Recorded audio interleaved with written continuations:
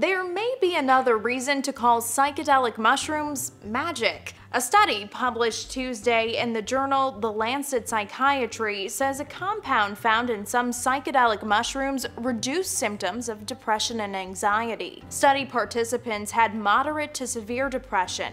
All had previously tried medications to treat depression, but with no success. Researchers at Imperial College London gave participants one low dose and one high dose of the naturally occurring compound psilocybin a week apart. The researchers found depressive symptoms were markedly reduced 3 months after participants took the high dose. But those who haven't been able to find the right treatment for depression shouldn't get their hopes up just yet.